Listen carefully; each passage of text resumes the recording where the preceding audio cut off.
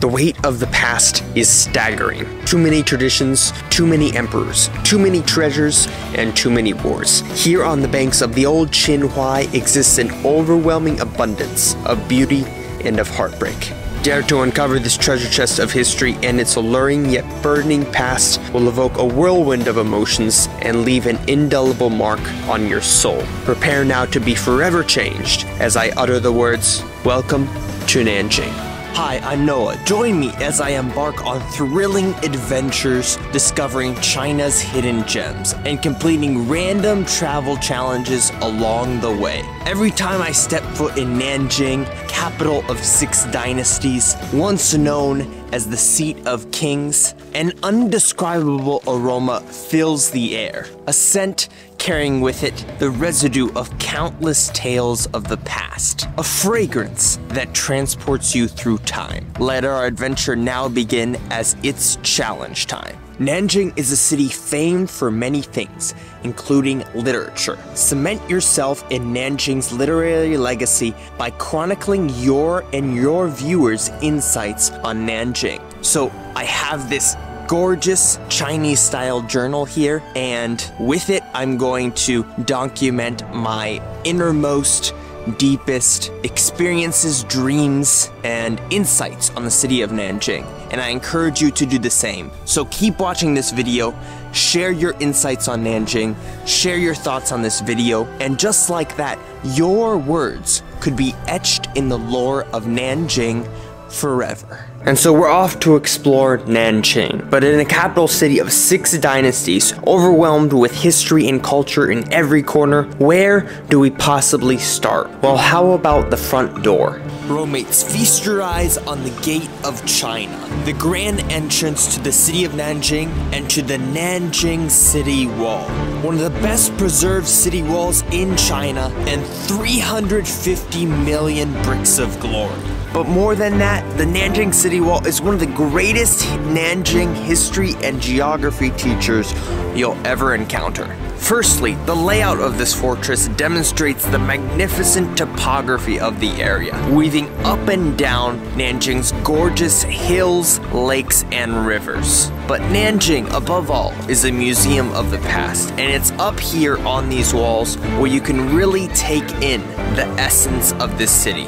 It's a reminder of the good times, like this view right here of Qinhuai Lake, a lush green space with 1,500 years of history. Whether you're taking a leisurely boat ride, getting in your daily morning exercise, or taking a romantic walk with a lover, Qinhuai Lake Park's got something for everyone. However, if the history of Nanjing were a song, it's definitely got some melodies of pain and despair in there as well. This wall is both a witness and a victim of the many invasions, burning, and destruction that Nanjing has faced throughout the years. But the truly astounding part is that if you look closely enough, you'll find inscriptions all along the wall recounting memories of Nanjing's past, reciting eloquent verses of poetry, and honoring the great namesakes that once stepped foot on this wall.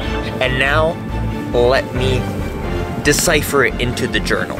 Honestly, I've got no clue what that thing says, but there is one famous Nanjing quote that I've memorized by heart, and that is, "This place is a residence for emperors, and in its mountains, dragons and tigers crouch." That's a quote from the famous Chinese poet Li Bai, referring to Nanjing, and in particular, these grounds I stand on, Purple Mountain, the most renowned mountain in the city. It's long been said that Purple Mountain protects Nanjing with all the strength of dragons and tigers. By residence of emperors, Li Bai was referring to the fact that this place serves as the final resting place for several great sovereigns and figures throughout Chinese history, including Sun Yat-sen, the father of modern China, and a pivotal figure in helping to overthrow the Qing dynasty, establish the Republic of China, and in the process, unify and modernize the country.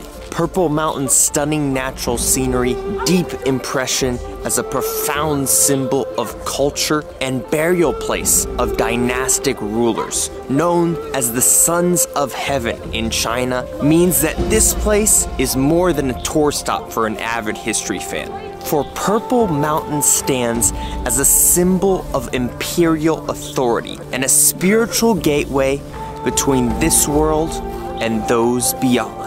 After an otherworldly hike, let's ground ourselves back down to earth again with a visit to one of Nanjing's most renowned temples. The Confucius Temple, a peaceful sanctuary where followers of Confucius can pay tribute to their great philosopher. That is, until you enter the gates of hell. That's the nickname for the Jiangnan Tribute Hall, aka the Imperial Examination Hall. And here, the stakes are high. Imagine traveling the long road from your small hometown all the way to the big capital with the dream of being somebody. You spend the next 9 days in a mass cluster of intimate cells together with your testmates, overcoming hurdles on the path to either legendary success or legendary failure. Passing the exam was a true challenge, but if you were able to do it, it could transform your life, providing you with the opportunity to rise up the ranks in the government. And on the larger scheme of things, it also held significance for China's stability as a long-term empire. By selecting officials based on their intellect and capabilities, the system aimed to ensure that those in charge of the country's day-to-day affairs were highly qualified. It's here in the Confucius Temple where we gain a glimpse into a bygone era where challenges, aspirations, and the pursuit of knowledge intertwine, leaving an indelible mark on the seat of kings. As night falls, there's only one place to be in Nanjing, strolling along the banks of the Qinhuai River. The Qinhuai means everything to this city. For centuries, it's been the beating heart of Nanjing's economy, crucial in driving the city's prosperity. For an even deeper dive on Nanjing and the Qinhuai, I recommend reading The People of Nanjing by Ye Zhaoyan. Through his evocative words, Zhaoyan beautifully captures the essence of the Qinhuai. I have a quote I'm going to read here. When the moonlight hit the Qinhuai River, the barges would float along with the sound of pipes and singing, somber and soft in a breathtaking scene. Wearing soft silks, their hair pinned up with jasmine flowers, the young women who resided on either side of the river would roll up their hanging screens and lean on their parapets, listening quietly. So when the drums sounded upon the lantern boats, the scrolls would be rolled up on either side of the river. The thick aroma of burning ambergris would fill up the air, and rays of moonlight would drift upon the water. Looking upon such a sight, one would be put in the minds of the beautiful paradise of the Taoist immortals. Those words once stirred the hearts of many an outsider who came to stroll Nanjing streets and take in its wonders, walking along the banks of the Qinhuai River. If you think that's beautiful, you're in for a treat. It just so happens we're visiting Nanjing around the Chinese New Year, which gives us the amazing chance to visit the Qinhuai Lantern Festival.